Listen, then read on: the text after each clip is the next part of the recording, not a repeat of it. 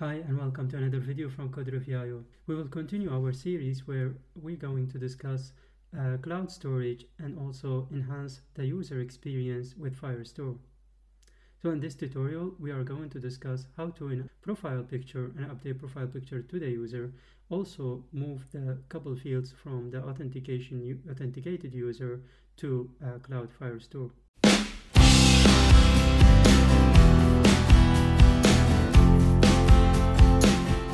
So we start first by pub-spec, where we're going to install two packages. One is called Firebase storage, and the other one is image picker.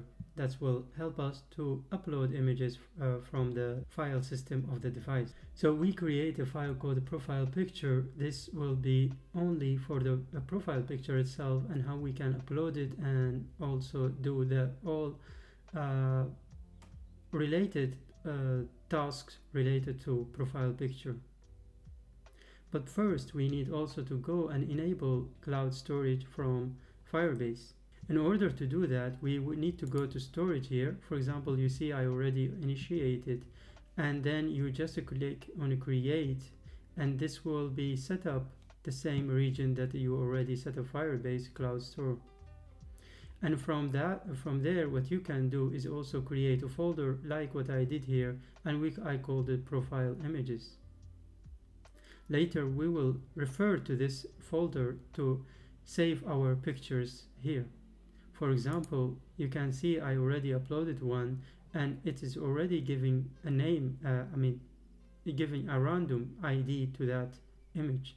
That will be enough for the usages. But what you can do also, go to the rules and enable this one to be only for authenticated users. For my testing purposes, I keep this to allow read-write, but for you, you need to enable this only for authenticated user. So the first thing that we need to create a new reference to our users. In that case, I will just call this users. And here we'll call it users reference. This users reference collection is not created in Firebase, so we need also to make sure in the Firebase storage that you created a user reference. You can fill it with any data, with any document in the beginning. And then when we go to profile picture, we will refer to you Firebase users to update the current users here. There are a couple fields that we need to bring. First is the image URL, and here I'm using a placeholder, and that's in the beginning. If the user doesn't have any image, then this will be showing until the user tries to update the image. I also brought some variable progress. This will have handle when you start uploading the image. The user ID will be used multiple times, so I thought it will be better to have it here. Now, since we are using stateful widgets, we can also bring init state, and that init state will instantiate first method that will return the user data. This method is meant to be called initially to update the user data, and also to bring the current photo or current picture of Cloud Firestore, because that means that the image is already created and uploaded to Firestore. So the first thing is we will bring the user data, and here we are going to check if the auth surface as before, and here we say if the user data exists, then we assign the user ID to it. You can also use, instead of using get, you can also make use of listen. That will get you real-time data, what's really happening here. But for us, this will be initially called, and we don't really need to listen to any changes later on. So basically, if the snapshot is okay, then we check if the snapshot exists, which means if the data exists. We take the data and we check if the image URL inside Firestore, then we assign the image URL to it, and that will be enough to call the image and also to assign the image and also to show initially. So let's build our stack here.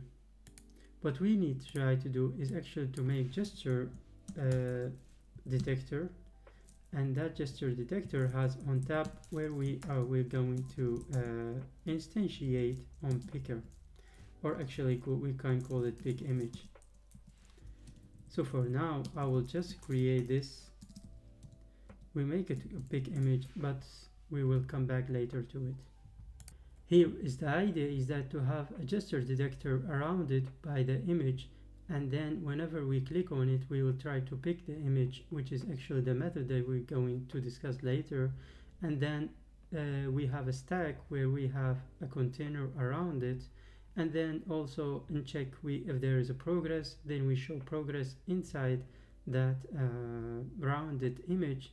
Otherwise we are showing and also otherwise we will show the icon. There is couple steps that we want to do to the pick image. First we need to set any progress to true. That makes sense because we are going to open a file system, and so in that case we are going to upload the image, so we set it to true. And then we are going to check if the user ID is empty, then we return this, because at that point we don't want to initiate or start the flow of uploading the image. So the next step is to bring the picked file, and this will open the picker to pick an image, and we will ask it to check from gallery and from the device. The next thing we're going to check if the picked file is not null, then we make a new file, and that will bring file IO or Dart IO to import it, and then we put the path of the picked file here inside this variable. After that we will make a file name, and that will be by pick the file, split it on the slash, and we take the last one. The other thing is that also we will bring the destination. That destination will actually be the profile images in the cloud storage as I discussed here, and then we put the file name here. So the next step is to take Firebase storage instance and reference to destination and put the file in it. That's a step, or that after that we can get the downloaded URL. So this URL is generated by Firebase cloud storage and give us where it's located inside Firebase. So we take the download URL from Firebase storage by getting good download URL. Once we have this download URL, we can use it, and we can set a state to download URL here, and we set the progress to false. The last step is actually to sign this to Firebase users reference. So here we getting to a document by user ID, and we ask it to update the image URL by this downloaded URL. Is also to make sure that we set the progress to false in case if it's not set, and we also make sure that this one is closed. So for that our profile picture file is already done. Now we just need to make sure this working fine in our profile screen. So we're going to place this in the columns here in the children. After the size box we are going to place the profile picture, and that's actually will be just a matter of bringing the row and then a profile picture, and we put this as a type of children. Since we already having a Firebase Firestore collection of users, so we don't really need to rely on the display name from the authentication, or neither from the phone number, because the phone number can be also taken a while to verify, and it will be long process. So we can rely on users data also from Firestore to save this. In order to do that, we need to go inside our init state, and we will make a listen to Firebase store collection user. So what we're going to do, we can say get user data, and that will be future type of a future as always, where we have to get the user, and then we make sure to wait for the current user, and then if the user is not equal to no, then we also need to assign it to here. So what we can do is also make a user reference, user ID reference, and then if it's not null, we can just set the state to user ID here. Why? Because we need to reuse it again, so it makes sense to keep it there. Now the other thing is that you can use the fields to assign the values that coming from the Firestore, but for me I don't want to use it here. Instead I will assign it something else. So what I'm going to do is actually bring Firebase surface and then user's reference and take the document by the user ID, or I can also use user ID here as like this, and we take the snapshot and then we listen to the data. So if the data is there, then we just need to assign, you can use it also, as I said, to assign it here, but for me, as I can also use it inside another field when we called it a name. Another field also, I will call it phone number. So these are fields from Firestore that we will retrieve and assign it to our data. So let's create this. Now when we go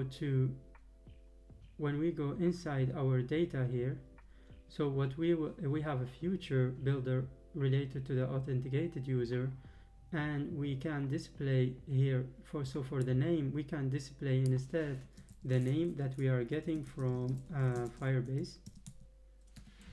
Also for the phone number we can also take this and print the phone number that we get, but we will keep the email that's coming from the user, so we don't really need to sign it here. And there is also one thing that we need to take care of when we have the update profile. So right now when we have update profile, we are getting the user and then we asking if the user display update display name, which is actually going to the authentication instead of Firestore and updating the display name. So we can keep this functionality, but we need to refer to Cloud Firestore to update the name also and phone number. So in that case we can wait to Firebase and surface, we can call users reference and to update the name and phone number whatever comes from the field. In that case we are making sure that authentication and the Cloud Firestore users collection is actually updated with the same data. And in the end we will have something like this. So we get the first image is uploaded by a random ID, and then if we go to Firestore and we go to users, the ID of the user is the same ID that is related to here, and it is the same ID that authenticated user. And then we have image URL, which is actually the image generated by Firebase and saved here. And then we have also the name and the phone number. To give you more info, so for example, if I open this will load the data as it is, and then if we go to here, it should show the profile picture and it show the icon here.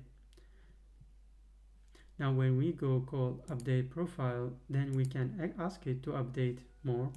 So let's try to update it to, so let's save this, and you can see it's already updated, and here it's also is already updated because we used listen, which is taking real-time data. Now let's also, we can see this is from the authentication. If the phone number is not invalid, then it will be thrown here because we used a verify phone here.